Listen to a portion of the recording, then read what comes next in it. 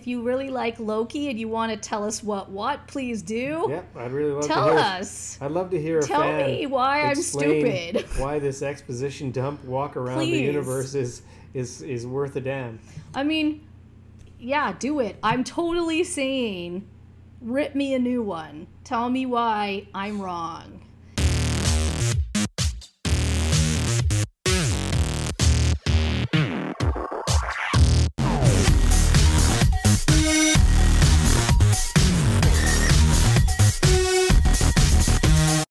Hi, welcome back to Panda Reacts. I'm Sandra, and this is Ken. Hi. And Ham. And we're back with Loki, Season 1. Mm-hmm. And so last time, Loki went on the hunt for the Phantom Loki, and it was a lady. Yeah. It was a lady. Which leads me to my conspiracy theory. How long is it going to be before Owen Wilson starts kissing girl Loki? I'm just saying. When was Owen Wilson ever a romantic figure in a show? I'm just saying. I'm just saying.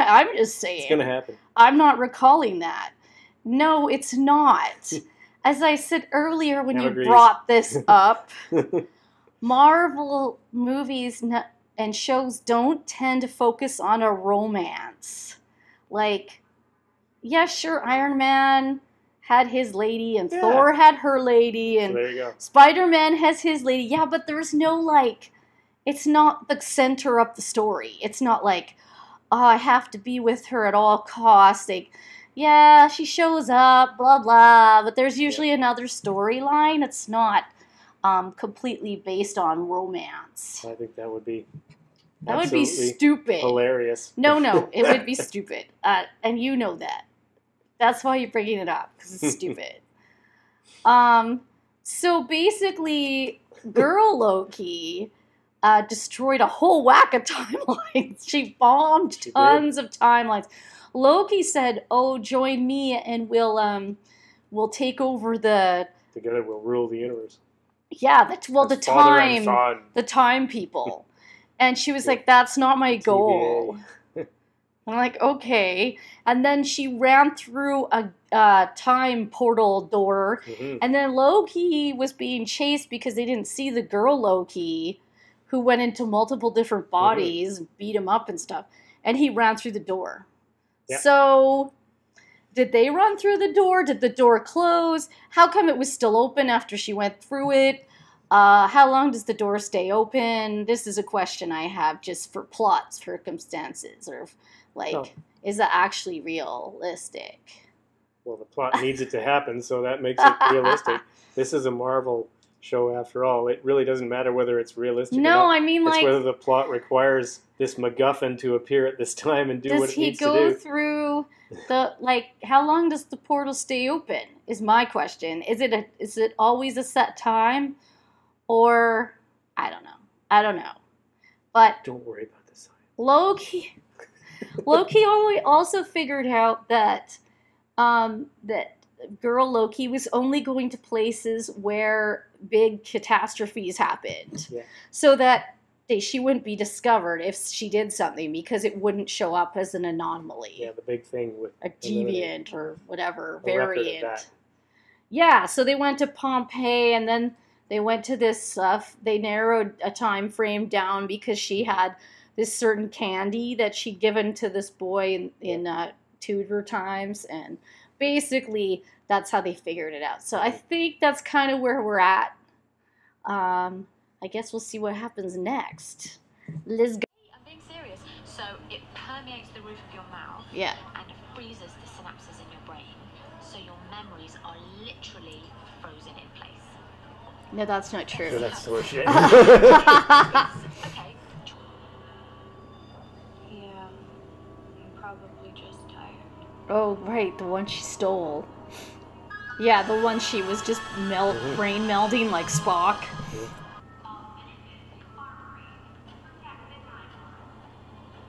That seems to be staying open there while she's away. Yeah, I think it has a time limit.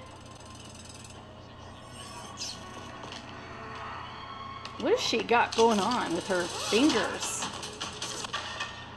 She's quite the Mary Sue there, considering how clumsy Loki has been throughout this show. Yeah, he just got through, see? That's what I'm saying. That's why it stayed open, because he's still coming through. I don't understand how that Loki can be so super potent, powerful, and yet this Loki is completely bungling and incompetent. The Loki that had all the muscles and stuff. Every Loki seems to be different. Come any closer and I'll kill him.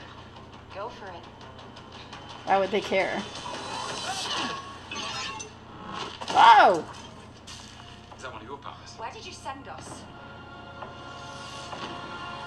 Oh crap. Bombardment. Something's happening. Momentous one. Sounds like a charming place to visit. Another planet. Appears we're doing a bit of a Hobbit exposition walk. Brute force is no substitute for diplomacy and guile. Noted.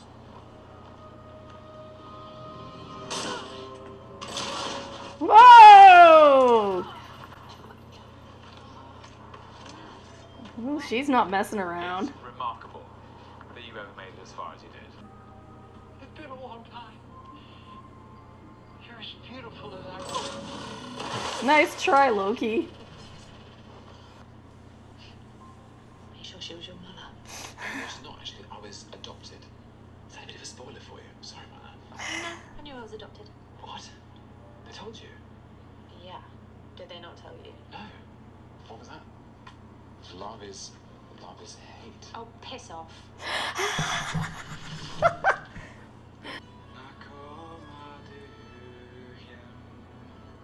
Is Loki drunk? What's he up? Probably. Yeah. He's been drinking too much. Oh no! They don't know that. No. What's all right? 10 minutes? How are you gonna get there in 10 minutes? That's really far away. Uh-oh. Oh, Lord! That's definitely not a good thing. Whoa! Half of the planet cracked itself in half. Uh-oh. Oh.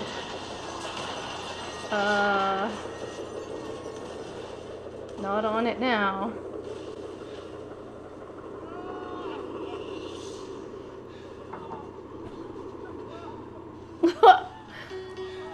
Well, that sucks. Okay, well, the arc just exploded. All right, that was episode 3. And I'm just like, what is happening? There was more walking than the Hobbit in this one. So my theory is that Loki is going to fall in love with his Loki self. There's going to be the romances between Loki and Loki. Yes, it totally is. So yeah, so her name is Sylvia because she didn't want to be called Loki. They ended up at the TVA. Yep, trying to like execute her plan years in the making, which seemed to be just take out everybody who's walking around. And then what is her mission? Yeah, exactly. What's her plan? We don't know really what her plan is because then they ended up going through a time door and then they ended up on a planet that was, well, basically she's got it, this temp pad timed for all the catastrophes. This one's the worst. So she's on this one planet where she's on the moon, which a planet is going to crash into. And so everyone will die. And we're supposed to be an arc, but this arc was supposed to explode, which it did. So I'm really confused right now. Yep, so it looks like they're at the point that they're not getting off this rock. Well, then what will happen? Like, I think what will happen... I thought Loki's immortal. How can he actually die? I think they'll be located in some ways by That's what I was the elements thinking. of the TVA who will show up just in time. To grab them. And grab them off this rock before it gets destroyed. Yeah, because so Loki took the temp pad and he was running low on juice, so they were going to like juice it up.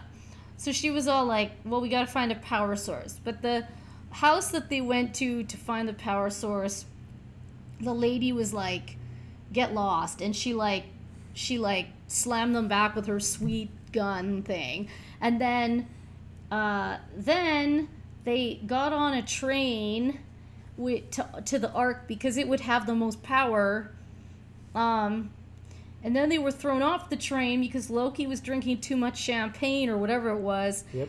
And ended up changing his uniform so he wasn't dressed in the correct way. They asked for tickets. He didn't have them. So they started a fight, but he was winged out the door. And then she was like, well, I got to go get the temp pad back. Yeah, he still has the temp pad. But in the process of him being yeeted out of the thing, he ended up rolling all over the ground, and the temp pad was destroyed. So now they're like, well, now what do we do? And then she was like, well, Loki had a theory that they had never been on the Ark, therefore, if they go on the Ark, the fate of the Ark might be changed. Which was not working because they didn't get on the Ark. And it was the planet split like flipping in half, and a whole bunch more rocks came down. The Ark was destroyed. No one was getting off. So basically, they ended their time in that way. Yeah. And we're like, what just happened? Like, what is happening right now? And there was a lot of walking and a lot of talking. There was a lot of exposition dump. Mm-hmm. And Ken was like, good, there's a fight. Yeah, exactly. What? I'm dying with the long, drawn out exposition and the long, and the slow pacing here are just like, let's pick it up a bit. Yeah, we needed to let's pick Marvel up a bit movie more. This a little bit more. Sorry, Loki. A little bit less of, come on, of the Hobbit trilogy here, and a little bit more of let's just let's hit this a little bit harder. I feel like, and I want it to prove me wrong because there's actually only 6 episodes of Loki, so we're halfway through. Well, there's only 3 more. I guess they're gonna have to get their ass in gear here if they're gonna get some action before the end of this thing. So I just have a theory that while I was watching it, I came across my brain. Who wrote this? Who wrote this? Yep. And then I thought of Picard. And I thought, who wrote that? Yep. What is going on where you take a glorious character that everybody knows and you give it a weird storyline? Well, first of all, they'd what is going on? The major problem with this show is it just completely destroys the entire arc of every single Marvel Universe movie up till now.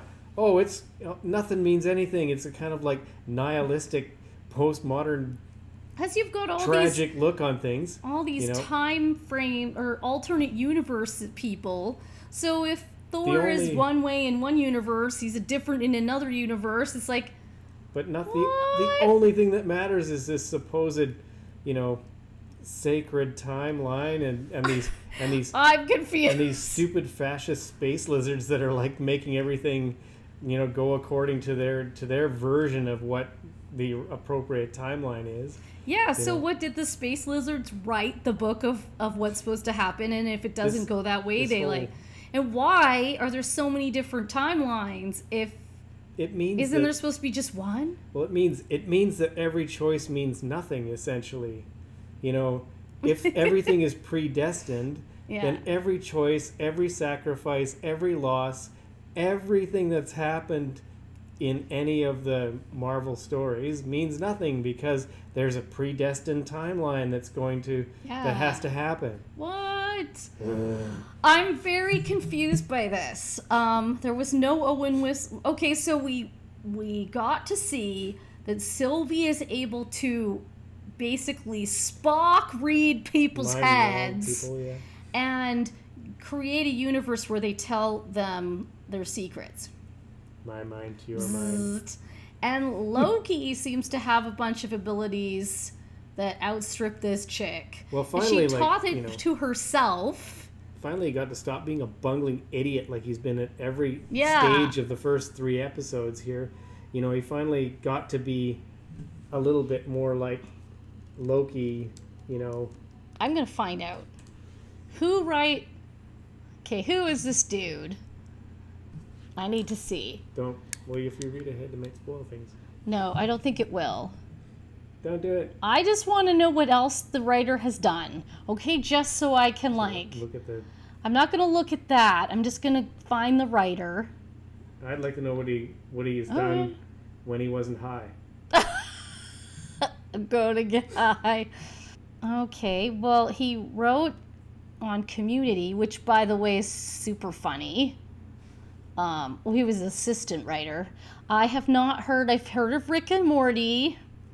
Okay, he's won an Emmy for Outstanding Animated Program, Rick and Morty. I've never heard of Heels, or Good Game, or Harmon Quest. But I'm telling you, dude, what is going on? You're high. Obviously. You're super high, yo. There's a lot of Michael Waldron is the name of the head writer for Loki. I have not heard of him. But I was just checking to see if he wrote Picard. I wanted to see. I wanted that connection to, or like, we've had a really hard time with shows lately. And like wanting to really love a show and it's just not quite managing to do it. Just not, I'm just not feeling it with Loki. I mean, I'll watch the whole first season, and because like some episodes, like the last episode I liked, there's so much you can do with Loki, and I feel like they are not taking advantage of it. I'm disappointed so far. I really want to like Loki. I love Tom Hiddleston. I want to like Loki. Yeah, I mean, what we have here... I really want to like Loki. What we have here is actually, like, competent actors let down by weak plots and kind of poor writing. Like just in case you haven't watched Picard. Oh, how did that... Picard! How did that piece of shit get us season 2? Patrick Stewart, an amazing actor, who was able to create a captain that people loved so much that he rivals Kirk, okay? Like, in the universe of captains, people will argue Picard versus Kirk. No other captain, because who really cares? But those are the two captains. So, like, the dude raised the bar. And you just turn him into an Alzheimer-y old geezer who's hopeless and pathetic and sad and incompetent, and it hurts my mind. And everybody around him is kind of just either humoring him or telling him to sit down and shut up. I know his friends are like so stupid, and I don't know, I can't even. And then I just don't. We don't even want to get into the other characters. No, I'm not going. Season 2 is not happening for me. Murdery android. You know what they should have done? They should have made like young Loki, or like. It wouldn't have Tom Hiddleston, but go back to when Loki and Thor were like growing up. That would be cool. You could use that. That would be fun premise. I'm just putting that out there. I don't think there's enough potential with Loki to create a series. He's comic relief and he's Thor's foil. Yeah. And on his own, I don't think he stands. Within the Marvel universe, he's like Q in Star Trek. Like, the guy comes in, he's so awesome because he plays against Picard. Stirs up some crap, upsets some people. But Q on his own as a whole show? Yeah. Nah, that wouldn't fly. So that's just where I'm at. Let's just wait and see when Q shows up in Picard season 2, because you know damn well that's happening. No, John Delancey, don't do it. It's happening. It's already on. It's happening. Oh, God. Don't wreck Q. It's true. It's happening. I'm not lying. It's happening. Yeah. I can't. I know. They put it out there. Ugh. I can't. I think we just ragged on Loki hardcore and, like, Picard. Sorry to people who are really loving Loki. Please tell us why. Well, tell us why in the comments, because I'm just not feeling it. I'm going with it just like I'm watching The Stand for the first season. Like, after the first season, I'm not watching it again. because I've given it my all. I've given it my chance. I'm giving Loki the full 6-episode chance. It'll probably be renewed. Because everything is these days. Yeah. So, how bad do you gotta suck to get canceled these days? Jeez. Well, some shows don't even get to, like, start. Even Walking Dead, The World Beyond got a second season out of this. They call it the final season. Like, nobody cared about that stupid offshoot in the first season. Oh, my God. Well, who cares about a bunch of kids wandering around the zombie apocalypse, finding their having puberty attacks? I think I know why our views are so low on Loki, because people are like, these people suck. They don't like Loki. Yeah, we don't really like it, but we're watching it. We watched Westworld season 3. Yeah, we toughed it out for 3 seasons on that one. We sucked that one up. Yep. God, that hurt. We're still bitter. That hurt so much. Anyway, if you like our videos, please subscribe and leave us a comment. If you really like Loki and you want to tell us what, please do. Yeah, I'd really love Tell us. I'd love to hear a fan Tell me why I'm stupid. Why this exposition dump walk around the universe is worth a damn. I mean, yeah, do it. I'm totally saying, rip me a new one. Tell me why I'm wrong. And until next time, bye.